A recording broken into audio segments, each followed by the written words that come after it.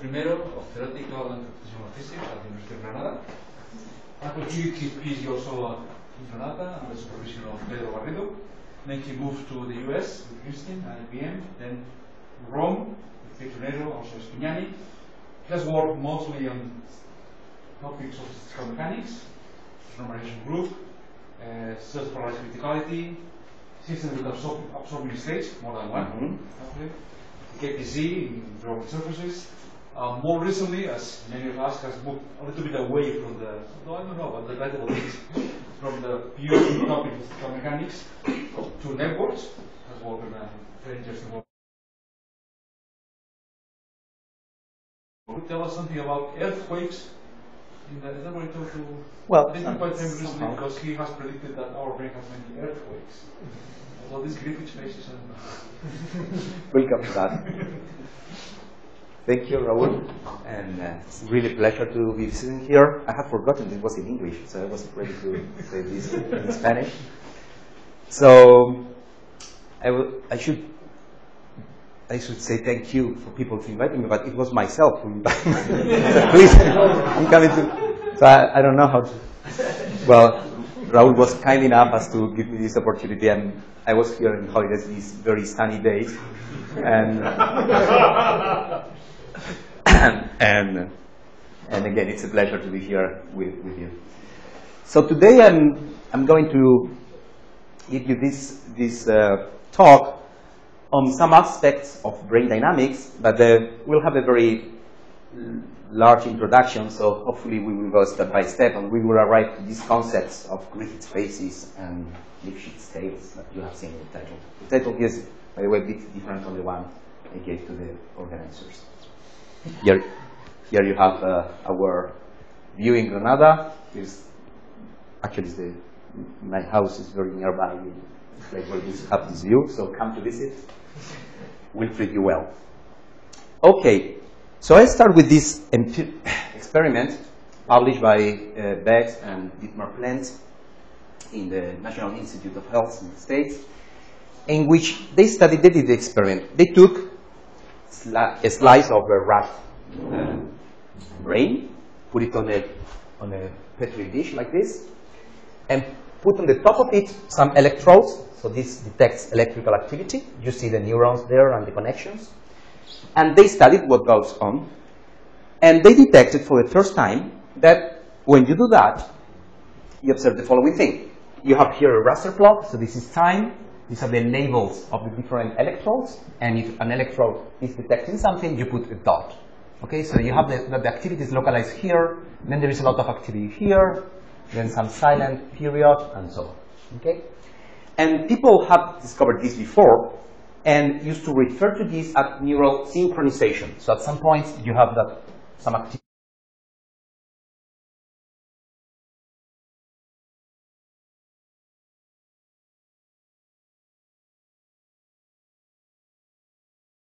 The resolution, and you see that actually it's not a synchronous peak, but you have something different. You have first activity here, then it propagates to some neighbor array here, electrode here, and then here, and so on. So you can translate this into a spatiotemporal plot. So this is some time after, and you can measure the statistics of these avalanches. So you define a silent period as a period of some length in which there is nothing, and then something happens, and you measure how many electrodes were activated, so you can plot the number of electrodes, the probability that you have an avalanche with that size, and you have this striking power loss. You have that this is critical somehow. It's a power law. It's correlated.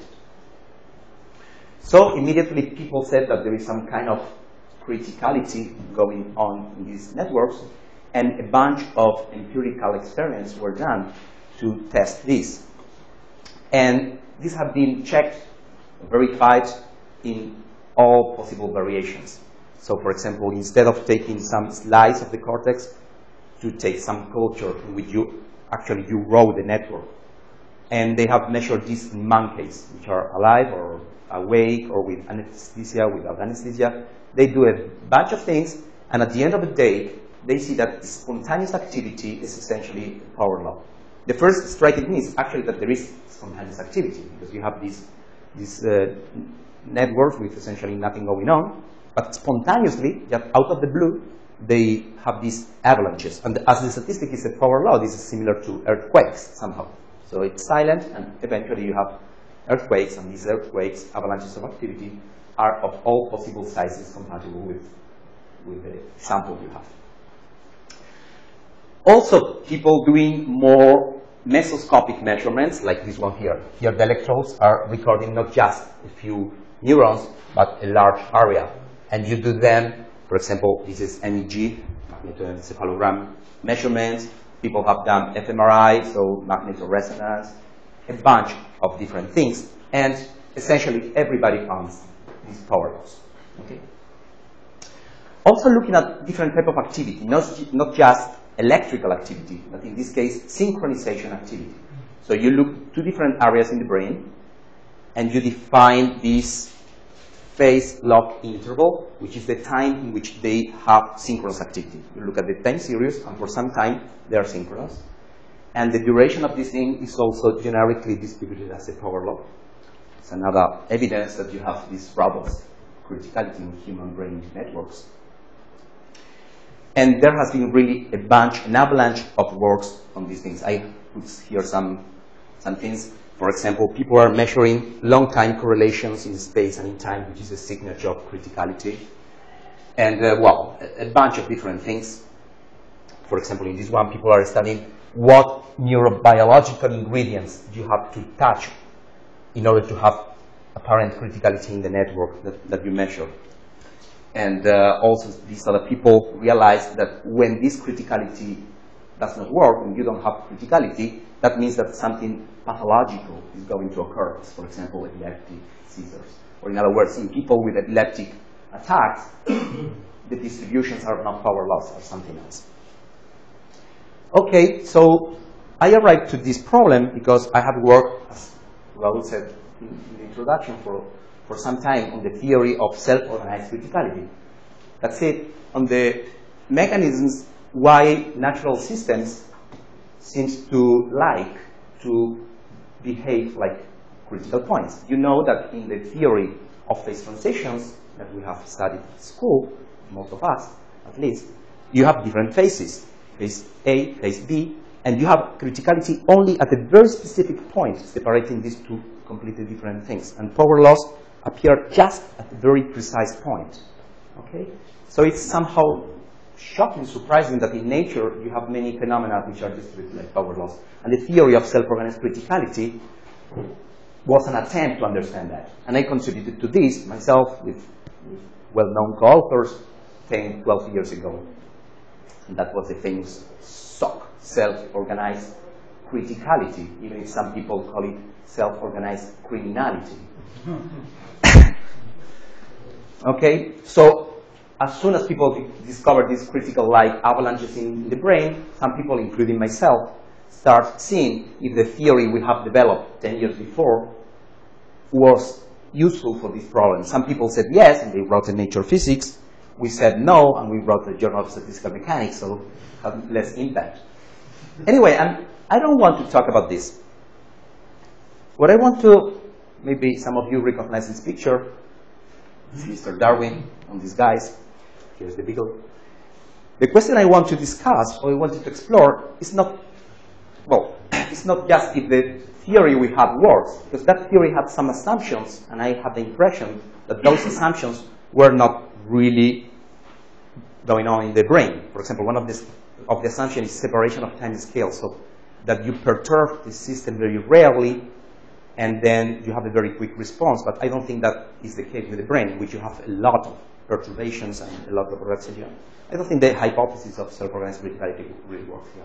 So we were looking for different type of explanations. And the general question I was interested in is if the criticality in this system, in the brain,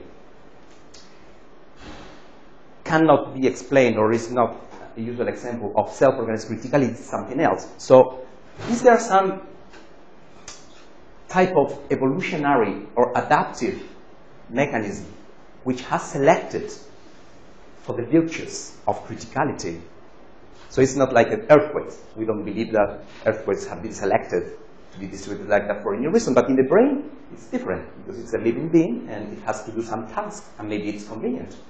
So actually, in the very last years, people have begun to study the functional advantages of a brain being critical.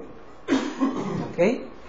And these functional advantages are things which are specific to living systems, which has to compute or perform some task, not just the standards of organized criticality for inanimate matter.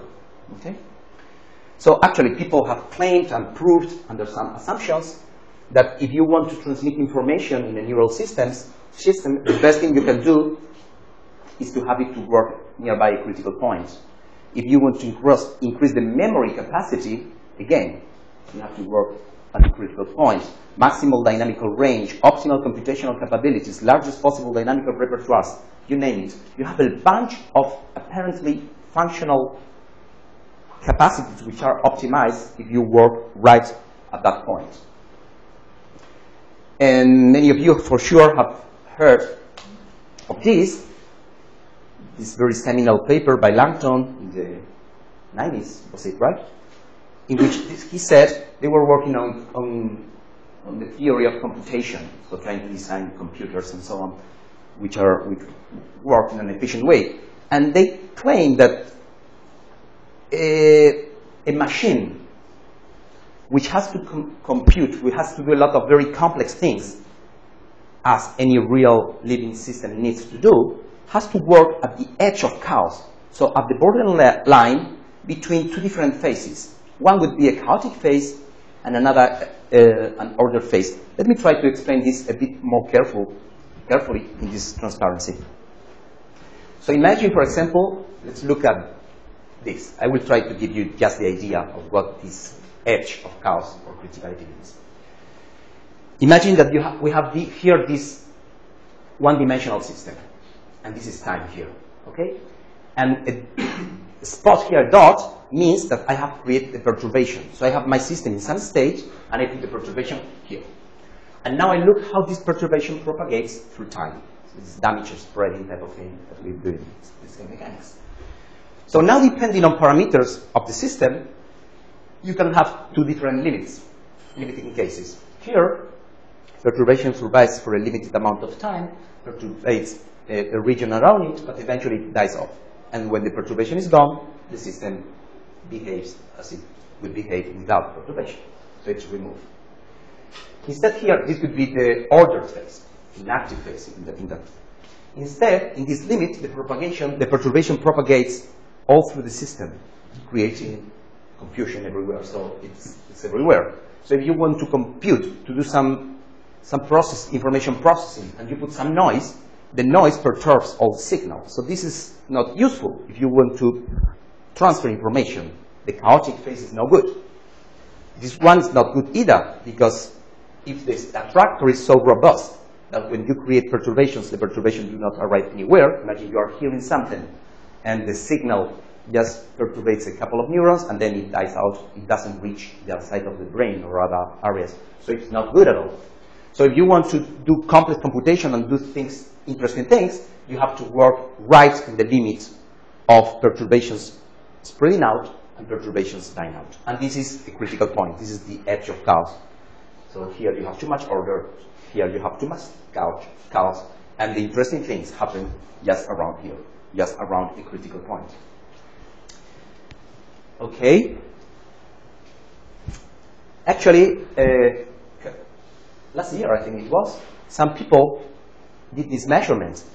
So they studied how the perturbations propagate in real neural networks.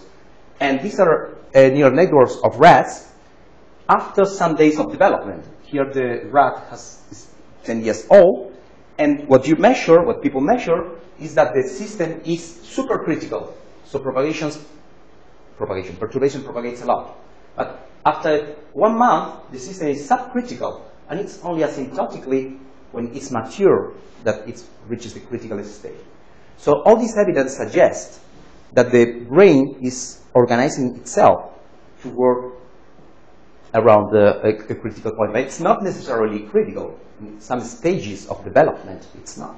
How can reorganization occur in vitro? The neurons are rearranged? No, this is in vivo, in rats. In vitro. Oh, it's in vitro? Okay, I was lying to you. Then I don't know. But you have a maturation of tissues, neural tissues in vivo. I'm not an expert in this, as you can notice, but they do maturation of neural tissues. So, what is exactly the claim? Is that our brain is somehow critical by evolutionary process, No, or by learning, or by aging, you reach criticality? I have made no claim whatsoever.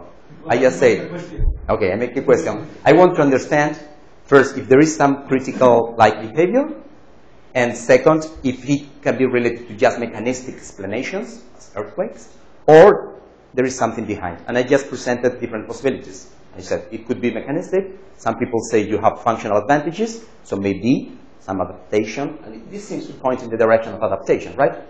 Well, no, adaptation means in evolutionary time, right? So as the species is evolving, right? Right. Here is aging, is an individual, Yeah, who is but the system, learning of aging, so that's a different mechanism. right? But I can call also this adaptation in the sense that the network is adapting itself to the final state. I don't think really evolution is the point, but let me come to this, okay? We go step by step. Okay, so we have here this phase diagram: inactive, order phase, chaotic phase, active phase, and one critical point. Our point of view at some point was to realize that we wanted to escape from the, if you want, the dictatorship of the critical point in the following way. We know, if you have studied some statistical mechanics of disordered systems, imagine that you have a magnetic material like this, which is not perfect. It's not a perfect cube, but you have some impurities, some holes, so it's some disordered thing. Okay? We know, I knew, that when you have that situation and you study an ordered disorder transition on the top of that, what you get is a different scenario. You have an ordered phase, a disordered phase, but you have a whole range of parameters here, extended region, not just a point, extended region, which is called a Griffiths phase in the jargon, in which you have generic power loss.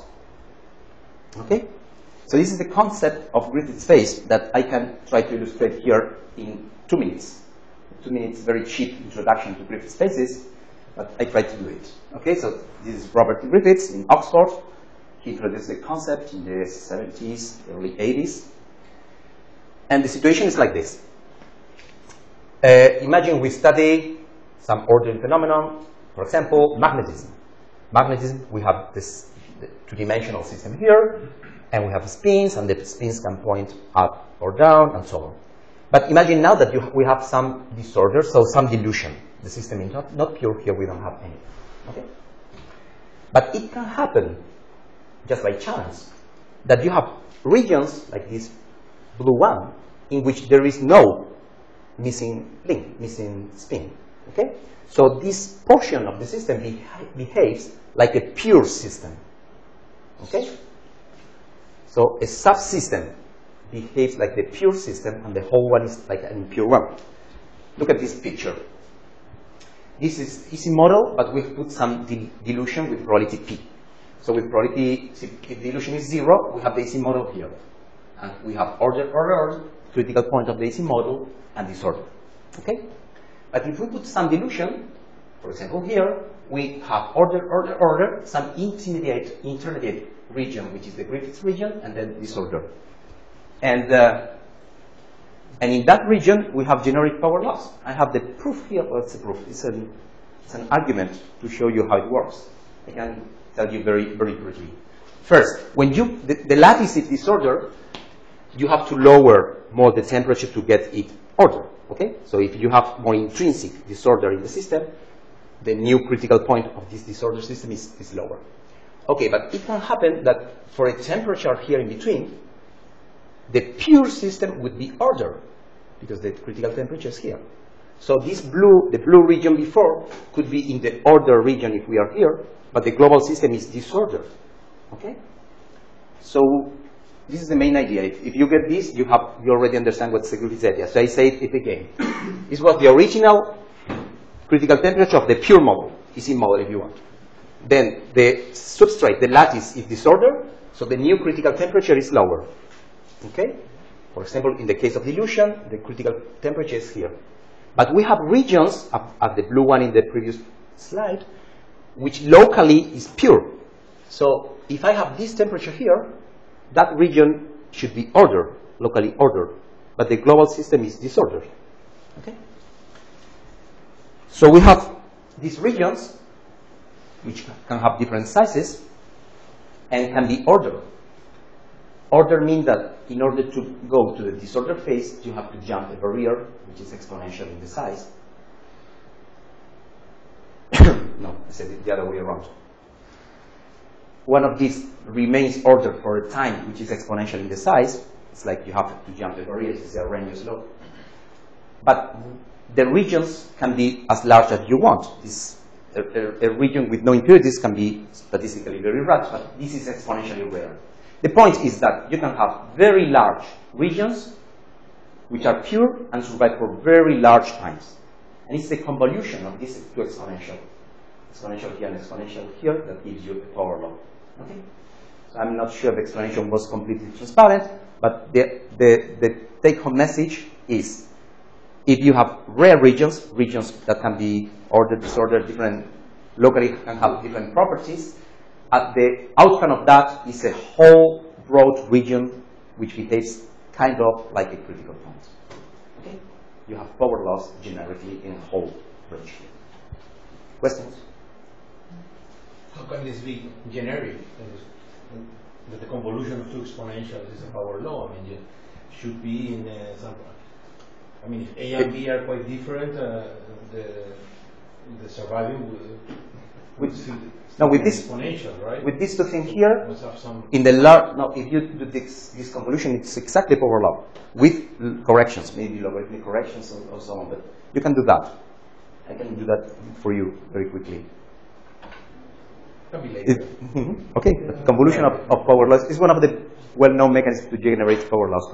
You do this convolution of things which are exponentially unlikely but survive exponentially no. Convolution, and you get that. Another question, then the Griffith space appears even if the system is not fragmented, or I mean, because when you are diluting, there is also fragmentation transition. No? So right. You are over the fragmentation, or no. The system does not need to be fragmented. Okay. You have a system which just holds here and holds there, and you have this property. And key point again, there are regions which are ordered and local regions which are not ordered. This is the key point. Okay, so now we use this. And we had realized with some co-authors, some friends of mine, that you can have this type of Griffith phases on networks. Because when you have a network, well, now you can study many different processes, you can do a lot of things on top of networks. But in many of these processes, whether you are in one phase or in the other phase depends on your connectivity. For example, if a node is connected to many other ones and you're contagion trying to infect them, it's very likely that that node locally is in the active phase because it's propagating a lot. It's propagating to many people around. Okay? While if the connectivity is low, probably you are in the other phase in which you are not percolating through the system or propagating a lot. So you have that depending on the part of the network where you are, you can be in one phase or in the other. Okay? And with this intuition, we explored the possibility of having Griffith phases on complex networks. The fact that locally you can be in one phase or in the other depending on where you are in your system. Okay? And the answer was yes, you have Griffith phases in the system. Here is a phase diagram, doesn't mind. But look at these generic power laws. Usually you have the decay of the activity. So you put an infection and you everywhere in the network, and you see how it decays, depending on one parameter. If the parameter is large, you get some endemic state of infection. If it's very low, you fall exponentially. But there is a broad area here where you have decays with power laws. And these power laws change continuously or can vary in the parameter. Okay? So this is how a Griffith phase looks like. Griffiths space, the audience. Okay. Okay, so the conclusion of this paper of us, it's already 3 years old, was that networks can have these Griffith spaces and generically power laws. But there is some key ingredient that the network has to have. And that ingredient is to have a finite topological dimension or connectivity dimension. Here is the definition of the topological dimension. So you sit at one node and you go L steps away. L could be the chemical distance in some notation. And you see how the network, how many points you can reach in the network upon increasing L grows. Okay, so this is the definition of topological dimension. If you are in a lattice, for example, this is 2. If you are in a cube, it's 3. If you are in a small world network, that's infinite, because in very few steps, faster than any power law, you arrive everywhere. So a small world network, formally at least, this dimension is infinite. Okay? So what we conjecture, we kind of prove, is that you need a finite topological connectivity to have Griffith spaces. Okay? And why is that? Well, I said before that to have Griffith spaces, you need rare regions, regions in which something strange happens. If you have an infinite topological dimension, means that the neighborhood of any point is the whole lattice. So the very concept of locality is not there. The very concept of region is not present, because every point sees every point. There is no point. No point. It's pointless talking about regions and regions behaving in different ways. Okay? So you need to have finite topological dimension. It's a key ingredient. By the way, we also studied what happened with the disorder. It's not in space, but in time. It's a work done in collaboration with people at the IFISC. I'm not going to talk about that. What I'm talking about now, in the second part of the talk, is on this. The architecture of brain networks is intrinsically disordered. So you know that in the same way we have the genome project, which is well known, there is also a connectome project in which people are trying to map all neurons and all connections among them at very large, or at very detailed scale and at very large integration scale. So at all possible levels. And the human connectome project is one of them. They are also studying some monkeys and some worms. Is very much advanced. Here you have some nice picture in which you see actually the fibers of neurons, nerve fibers connecting and moving. And then you have a more, if you increase the resolution, you can see inside of this fiber how it's done, and so on. The only point I need here is the obvious thing, that this thing is very disordered. It's not like a lattice, it's not like a cube, it's something disordered. Okay? So what people do is that they take different regions that they know, because from anatomical studies, there are regions that they kind of know what they correspond to. And then using the map before, they say, okay, how many connections do I have between this region and this region? So they create this network here, which tells you, out of the different anatomical regions that we know we have, it's just a way to put labels. How many connections, how closely connected are pair by pair. Okay? Look that the project is huge, because people mention these numbers, 100 billion neurons, 100 trillion synapses. So it's a huge, huge thing. But the thing that interests me the most here is that when you go to study these networks that people have published, you see this type of ordering, hierarchical modular ordering. So this is the full brain, and it has like 1, 2 different colors correspond to different regions, And as you get in one of the regions, then you have sub-regions, and so this is kind of a fractal type of things, hierarchical. Activity regions or real connections? Connection, structure. This is structure, okay? Frontal lobe. You have this hierarchical organization of the brain. It's one of the main findings of people studying the structure of these networks.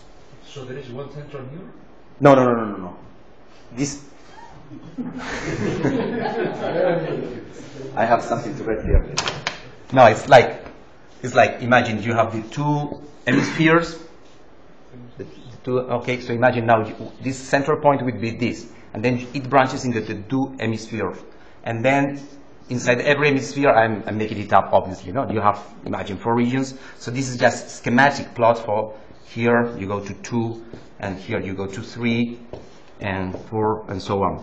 But this is plotted in a thing with symmetry. Okay. So this is just the whole thing, and then the spike communities and so on. But each point should represent a region in the brain. The full brain. This point in the middle is a given region in the brain. No, this is the full brain. This is full brain, half brain, half brain. One region in this right hemisphere, one region. It's a dendrogram. The technical name is a dendrogram, right? Okay. So if you could have all the information, at the last level you will have individual neurons. So you would say that neurons belongs to this region, which belongs to this subregion, which belongs to that, which belongs to the frontal lobe, which belongs to the whole brain. It's not connectivity between neurons, it's detecting which region, subregions belong, and then... Right. This is called a dendrogram, no? But then how you define a region? The region is because all the neurons there are connected somehow? You can do it in many different ways. It's like with the point is that what you put there is how one region is embedded in another one. Right. You have algorithms to do that. It's like with the... community detection somehow. Exactly. Mm-hmm. I don't know exactly how people did that. Those are my data from some people there. Okay. But you have community detection algorithms. And the central one is the whole network. Right. Yeah. It's like when you attempt a classification of all living beings, you say living beings, then you have eukaryotes and prokaryotes you have these 5 things, and here you have blah, blah, blah, blah, and then you have this thing. Okay? And how do you do that? I don't know. Technicalities, you can do it in many different ways, I guess. But the important thing is that you have this type of structure. Okay? And why do I care about this structure? Because this type of fractal-like thing has intrinsically local regions. Okay? So this region is very far away from this. It's not like a small world in which everything is integrated, you arrive everywhere very closely. No. You have, in any fractal structure, you have to follow very specific paths. And in particular, you have a finite topological dimension, I think. So the question was... What? Because you can do it in the dimensionality of this, if you do a phylogenetic analysis of a network, you are going to find that. By construction, because you are going to have this kind of topology. Right. But still the dimension can be infinity. Right. Could be. Yes, absolutely. Let me go there. I go right there in a few steps. So the question is this. Do brain networks civic Griffith spaces? Okay. So to study that problem, first we constructed some hierarchical network, an artificial one. Okay? So a synthetic network. How do we do that? We take here a bunch of neurons, 5 in this case, and we connect them somehow. For example, in this example, they are fully connected, everyone connected to each one.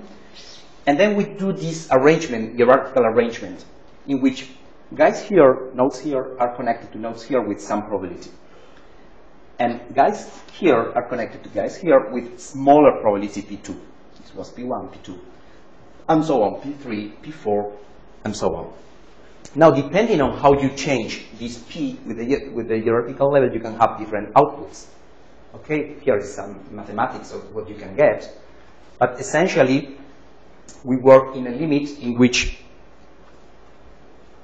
what we take is that the probability PE is P to the I. Whatever. It's just a way to have what we wanted, which are that the number of neighbors grows like a power law, so we have a finite topological dimension, which is the requisite that we impose, or that we believe it's necessary to have locality and Griffiths spaces. Of course, if, just to give you an idea, if P grows very fast, if even in very high levels you connect a lot, what you have is something which is a small world. It's highly connected. Should you have an infinite topological dimension. Instead, if P decays very fast, and for high levels is too tiny, you get disconnected regions, disconnected networks. So we work in the regime in between, in which the network is connected, but it's not everything connected to everything. So what we have is that the number of guys in the neighborhood grows like a power law. And the number of connections per neuron or whatever is not very big? Not necessarily. I mean, you can keep it. We also have here a prefactor. We can tune, and the exponent depends on the prefactor. I mean, we have a model, generic model to construct networks, and this we have a couple of parameters, so we can have different type of networks. Okay. Here is a plot of one of these networks in which, again, you see this hierarchical organization. The plot is not very good, but the color code corresponds to the communities. So essentially, you see, say, 7 communities, but within each community, you have 3, 4 of them, and here you have more. So you have this all hierarchical community type of structure. Okay, now we have some structure that we believe that somehow is similar to the one in the brain. Okay, if you want, I don't have it here, but I could construct a dendrogram for this thing that looks similar to the one for the brain. So everything connected, then we have some, you know what I mean. Okay, so now that we have the topology, we have the structure, we need some dynamics. And we do the simplest possible thing. The simplest possible model is model A is something like contact process in academics, in which if you have activity in this neuron, you can propagate it with at some rate to a neighbor, or with some other rate, it just disappears. Okay? It's like contact process. We have studied a bunch of different dynamics. This is just an example, it's the simplest one, but we have studied a bunch of them. And for all of them, the conclusion is the same. Model B is another one, whatever. The conclusion is here, is that we have a very thick Griffiths space. And here you have, for example, how the activity in the contact process decays when you run in it on the top of our network. That you have power laws is obviously a log law. The power law changes continuously as you change parameters in a range. It's not extremely broad, but it's not a point. It's an interval. Okay?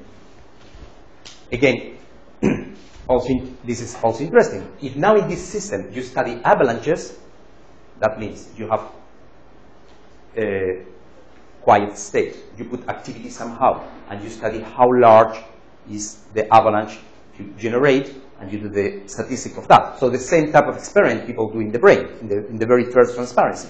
You study the distribution of avalanche sizes. And you have these very nice power laws. But now, the advantage is that you do not have to set the system to just one critical point, which is very specific, 2.576 with 100 decimal digits.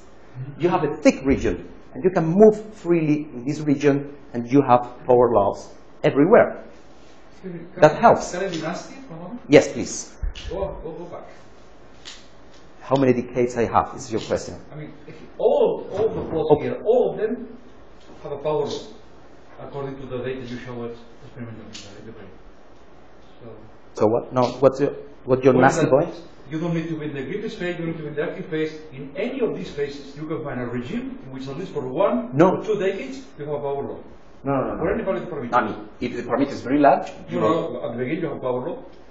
Well, this it's not more than the power law you see in the graph you showed us at the beginning.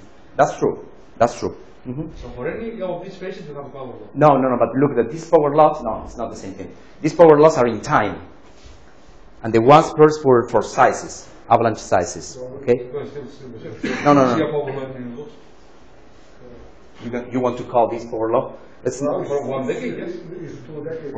It's the same as experiments. Okay, From you can 10 to you can say that. Okay, if, I believe in How what. did you- Yeah, okay, it's good to be nasty. First, experiments have been redone for larger sizes, and they obey finite size scaling. So, for example, they have them with 32 electrodes, 64, 100, 1 million, and they have very clean exponent. And you do not get finite size scaling if you work there and you change system size. You do not see that. So this is not the part they are seeing experimentally. They are looking at tails of power laws. Okay? And this is comparable with experiments. These are the size of avalanches in the way we count them. So this is the real regime comparable with experiments. And you have power laws only in the Griffiths phase. Here you have something like here with the peak, and here it's clearly exponential. So you have to be careful, I agree. And if you just call power law, you can say a lot of nonsense, but we have to be careful. And So what happens when you go to the active phase? The avalanche size, the probability of avalanche. You get kings. You get that if you are active, what happens is you put an avalanche and then the whole system is active. So it can be there. The avalanche is very big. It's huge. What you have is that some tiny avalanches and then a peak here of infinite avalanches. And if you wait more, this peak goes further, so you have huge things. Okay, so yeah, probably if you're in the active, what you see is something here for small avalanches, then nothing, and then a peak here corresponding to huge things. So the whole system. The whole thing active for some time. You should observe some peaks at different size of the clusters of the different communities. Yeah, well, now depends exactly what you plot here. One for the half of the hemisphere, or half of the brain, Whatever, one for the quarter. To see all the whatever. Something complicated. Anyway, it's not just those dynamical things, but here I'm plotting the susceptibility, which is a somehow better way to characterize what's critical. You know, and this is important, that one of the possible reasons why the brain is critical or critical-like is that critical systems are very susceptible. The susceptibility diverges. That means that you can have a very tiny perturbation and you have a huge response, which is very good, and some people claim that that's the way in which the ear works, that you can have a bunch of very different ranges of excitation, of very tiny excitation, and you detect it, because there is some amplification. The system is very susceptible. You have some type of amplification. And usually you have that at one point, the critical point. Here, what we have is a thick phase in which the response increases and diverges actually with system size. So the susceptibility is diverging. Also, the numerical evidence is not excellent, as Raul could argue, but we have some evidence that susceptibility and also this dynamic range, which is something that neuroscientists measure, is also growing indefinitely. So now we move to the human connectome, okay? Because all I said was for these networks we have constructed. And for those networks, I can do finite size scaling, even if I didn't present them here, but we have very good evidence that we have real power laws with scaling and so on. But for the human connectome, I took the most detailed data, and the people in the Connectome project were so kind as to pass them to me. And it's a network with almost 1,000 nodes, and we know the strength of every possible connection between these 1,000 nodes. So we have the structure, and now we run our simple dynamical models on the top of that, and we get, for example, for the avalanche size distribution, these things. That Raul could tell me, okay, this is bending, this is not. Okay, we do some statistics, and the best fit is for power laws with continuously changing exponents. I cannot do finite size scaling here because I just have a brain of one size, can't do it. But we have also generic power laws, and we can tune the slope by playing with parameters. So we have evidence, but of course, always just looking at power laws, even if you do it with some statistical tests, this is called Mogorov's type of thing, it's not completely satisfying. So, well, before moving ahead, I want to say, well, I skipped this. I skipped it. I'm running late, so I skipped it. Okay, as I was not fully satisfied, but looking at power laws, we did something else, and I am not going to enter the details here, but we have constructed a spectral graph theory, a the dynamics on these networks, and found in these Griffiths spaces analytically. How should I summarize this? This is a bit technical, but let me give you just the key points on what's this thing of the spectral graph theory. Okay, this is the description of the dynamics I said before. So Q would be the level of activity, and you knew before in the model I put that activity dies at rate 1, so you have this term, this activity just fading out. Or at rate lambda, if a neighbor was empty, this means neighbor empty or minus density, you can create activity from all its nearest neighbors. So you have the node I, if it's active, can die at rate 1. If it's empty, at rate lambda, it can be infected by some other infected network. So the way to summarize that dynamics, the contact process dynamics, is this thing here, where the topology of the connections is encoded in this matrix, A, this adjacency matrix. Okay? So by doing, now you can take this and you can diagonalize this matrix, the type of things you do in linear algebra. You can do it here. And once you diagonalize this matrix, you have the eigenvalues and eigenvectors of the connectivity matrix. Okay? Which is something that, like the first thing you see, what are the eigenvectors of the connectivity? It's something that you need to think a little bit about that. But it's just like any other decomposition in eigenvectors and eigenmodes. So you can do this decomposition and study what's the decay of the first mode, second mode, and so on. Okay? What we have seen is that the matrix is complicated. The matrix, when you diagonalize it, has a spectrum like this. What does it mean? Imagine we focus, for example, in the blue curve. The blue curve is the first eigenvector. The first eigenvector has component 0 everywhere except at a few nodes. So when all activity has decayed except for the last, or the first, whatever, eigenvector, what you have is activity remaining in just very localized area. This is exactly what are the rare regions in the Griffiths spaces I described before. You have this localization of eigenvectors, which is what in solid-state physics is called Anderson localization. It's the same phenomenon. You have that electrons, when they move in a disordered solid, they get localized somewhere, so the electron is not anymore a wave everywhere, but the electron is perfectly localized. We have the same phenomenon here.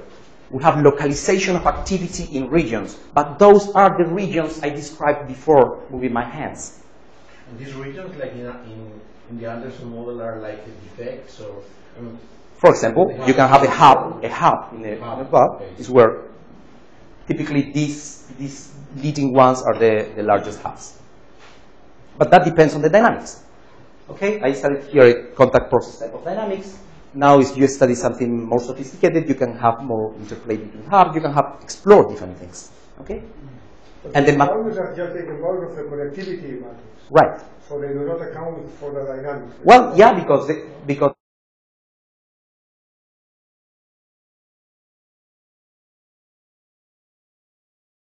connectivity matrix. for example, yeah, you can change things. For example, if I study synchronization and I do it in 2 slides, then I have to change this by the Laplacian matrix, which is related to this but not the same thing. And then they are different. They move, they shift, they do something else. Okay? So for the same connectivity, you can have different matrices depending on what dynamics you're studying. Okay? And this is just already very technical, but you can also show that the distribution of eigenvalues, okay, these are the eigenvalues, and this is the probability you have an eigenvalue, and it has a tail, and it has this type of singularity. Okay, all these things are known in solid-state physics. This is called a Lifshitz tail, and when you have Lifshitz tails, you have Griffiths you have all this phenomenology of disordered systems. All that is in our networks, or is in the brain human connectome network. Okay? For example, a corollary of what I said, I know this is very technical, and I'm just trying to give you a glimpse, so I don't pretend to have transmitted all the information, but just to give you some idea. But for example, this explains to you why a mean field approach cannot possibly work. In mean field approach, everything is connected to everything. Every site can have any other possible random site. When activity gets localized, or any type of dynamic gets localized in regions, this is opposite to mean field. This is not mean field dynamics. And mean field approaches do not work. Okay, this is something more about distribution of eigenvalues. I skip it. This is for the human connectome. The one before was for the synthetic network. This is for human connectome, and you see here the peaks of localization. So here we have the 1,000 regions that we have, and here is how the first two eigenvalues localize, and they have this very irregular thing. It's not just that the first 1, 2 eigenvalues are localized. We have hundreds of eigenvalues which are localized. Those eigenvalues are orthogonal? Yes, they are. And can you give any? Sorry, why two? The matrix we have originally symmetric. Okay. So it's, we are at least we are studying it from a symmetric one. We just study the connections. If we had more resolution and we had an asymmetric matrix and all that, we could have something more exact. It's just the way we study it.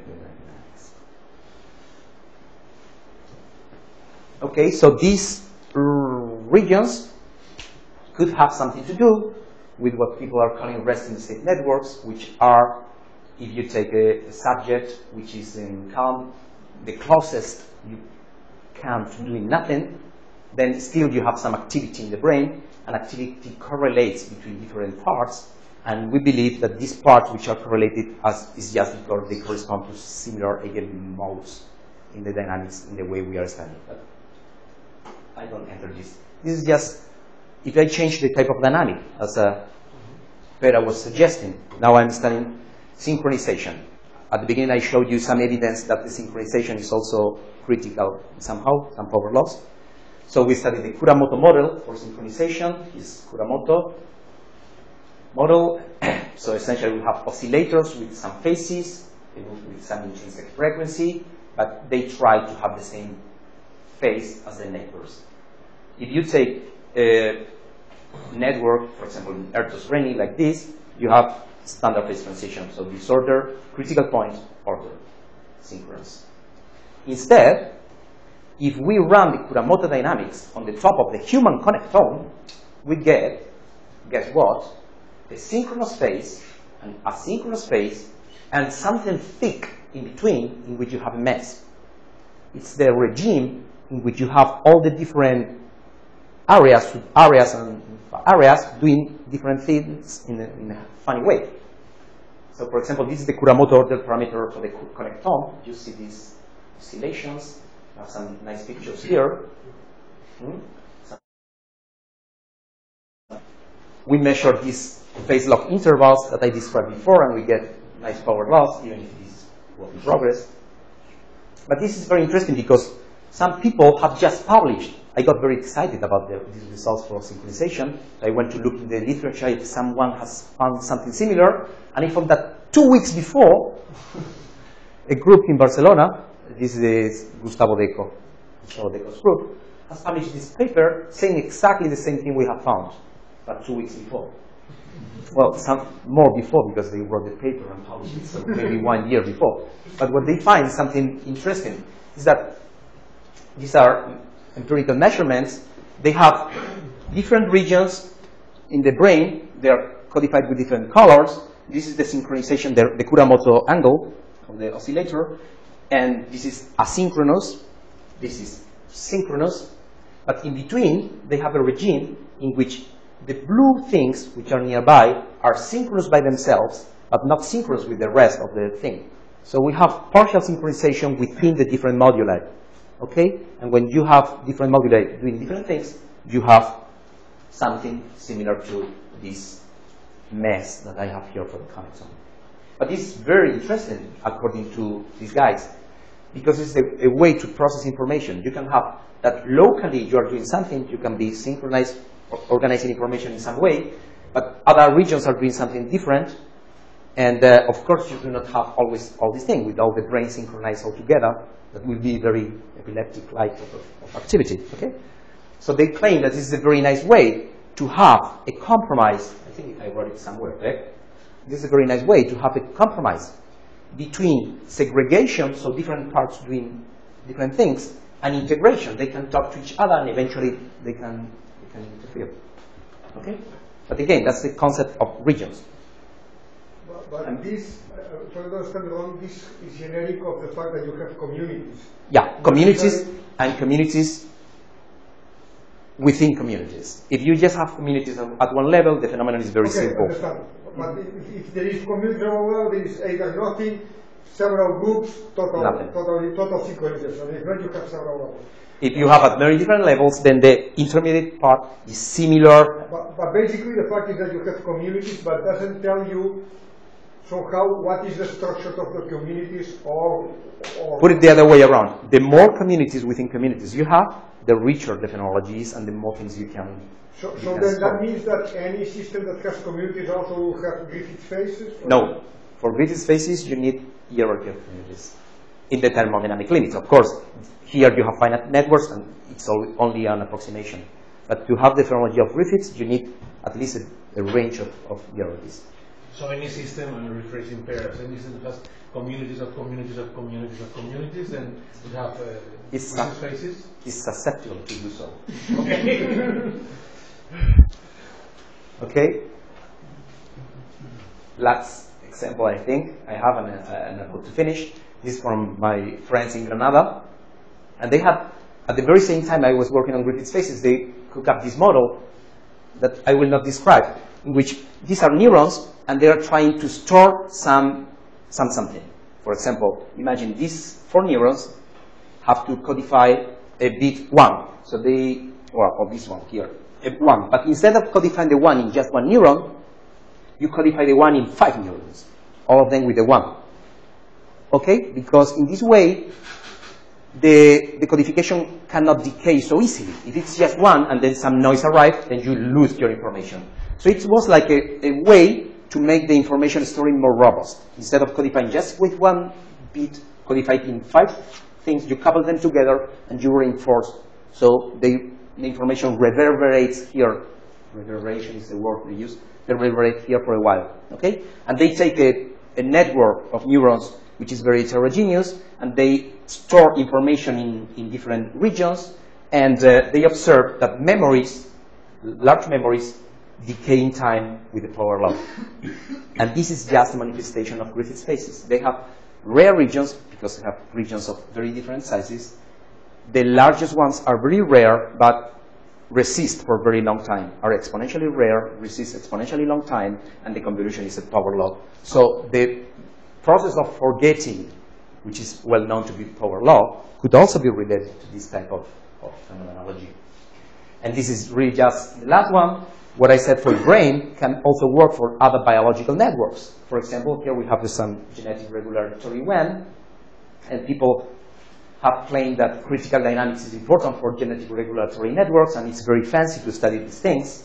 And it's also true that these networks happen to be hierarchical, in hierarchical communities, and here is a connectivity matrix. So I haven't done anything about this. Please don't do it before I publish the paper. But it's very likely that we will observe something like Griffith spaces, rare region effects, and so on, also in genetic networks and other type of biological networks. So the take-home message, Griffith spaces, Lifshitz scales, rare regions are natural and relevant concepts in neuroscience and biology. So thank you very much for the attention.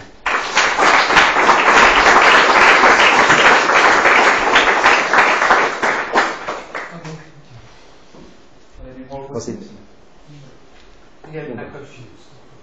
You start your presentation telling us all about the advantages of criticality in the brain deduced from just power laws. Then you show us, well, that's not the truth. Griffith spaces show power laws as well. And they have a very different structure and very different nature than the criticality you decided before. Right.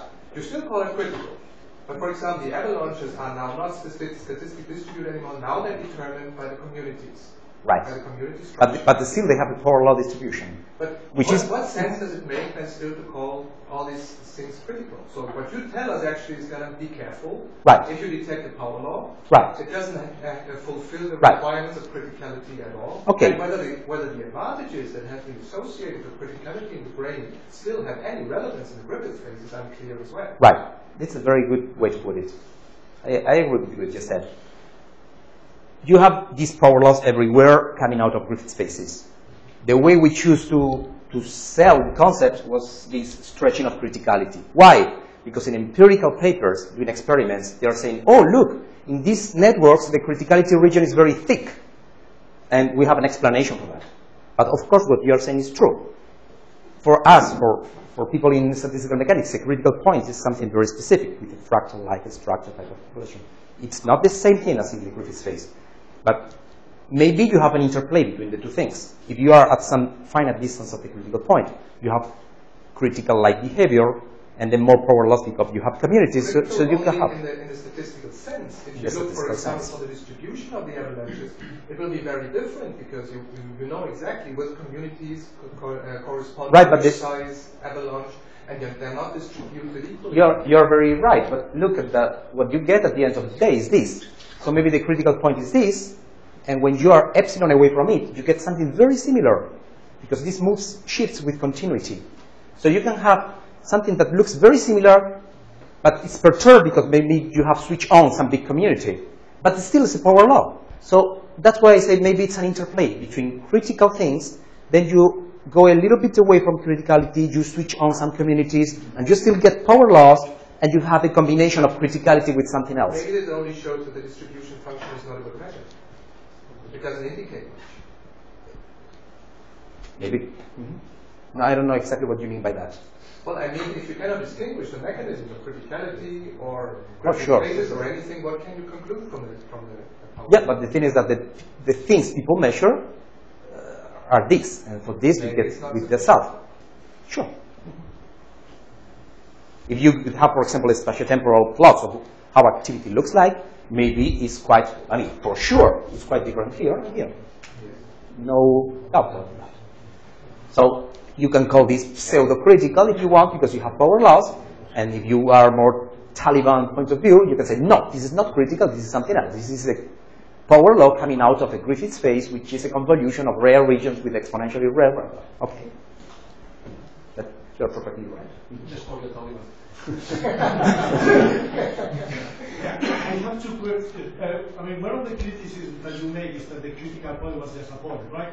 And now the price you pay is that you well, I'm sorry, a criticism. I've published many papers just on critical points, so I like critical points. Yeah, I mean, you asked me. But now the price you pay is that you have different exponents, right? Right. So now, if the experiments show always the same exponent, then you still have the problem how to fit the exponent. Okay, that's a very good point.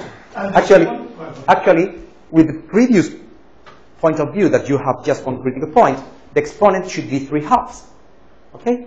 Because it's a mean field model, a very small world network, and everybody should measure 3 halves in the decay exponent of the avalanche. Measure 1.72. These 3 halves plus error. One other 1.4. I mean, there is a whole spread in values, but people say no, this has to be 3 halves, and there is a consensus that should be 3 halves. But if you go look at the numbers, you have a dispersion, and this could be a way to explain the dispersion, because some people are working here, some are not here, and you have some values that, well, I don't know where, but somewhere you see that can be 3 halves, but can be here.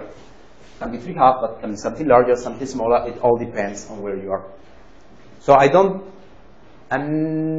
think now that the exponents that are measured in experiments are so accurate as to tell you that's really a critical point. It could be something else. Okay, the second is, for these Griffith phases, you were saying that there was a convolution between the probability, I mean, the time and the space, right? Well, in this community thing, basically, if you analyze the community structure, typically they are already power laws. You measure the size of the different communities. In many examples, the distribution is already a power law. So there is not a combination between the temporal and the size. Right. So I you are using the same concept, right? Unit phase, but maybe it's not. Right. So I think it's also related to what the Ingo was saying somehow. So right. It seems connected, but maybe it's a different thing. And what is yes and no. Let me show you just something here, if I find it. Here. Here is the phase diagram of what you get for a random network, Erdős-Rényi network, when you put some dilution. This is dilution. And this is the same parameter in dynamics, the contagion parameter. You have a Griffiths phase here. And for example, here on this line, which is right at the critical point, happens exactly what you said. The distribution of clusters is a power law. It's a percolation. It's a percolation, because it's the distribution of the percolation point. And here, instead of generic power laws, what you have is generic logarithms. Okay? So the phenomenology, making short a long story, is that rare regions is a big concept. Then you can have differences in the sense that you can have exponential distribution, power law distribution. You can have different types of dynamics. So you always have these rare region effects that in some case, which is the one I studied, I call Griffiths phases because it's exponential. But you have the concept of rare region effect is more general than Griffiths phases. That's what I try to say. Even though it is not rare because it's a power law, then you can have power laws. You can have a dynamic which is different. If you have a power law, then you have all sizes, so you don't have rare areas. No, you have even more rarer. No, they are all the same because the mechanism is the same. Right. It's something else, and you get different laws.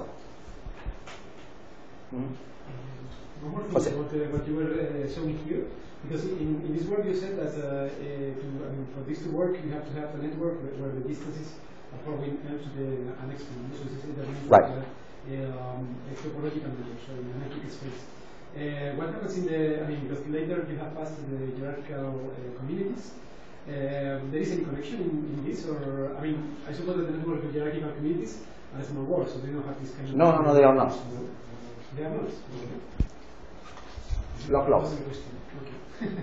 So you have still this kind of long distances in the... Right. As soon as I change parameters in my hierarchical model, and this grows exponentially, so the connectivity is infinite, I lose the effect. Well, I don't lose the effect completely. I have a range of values of R in which I see strange effects, but then when I go to large scales, everything is muted. Any questions? No, thank you. Thank you.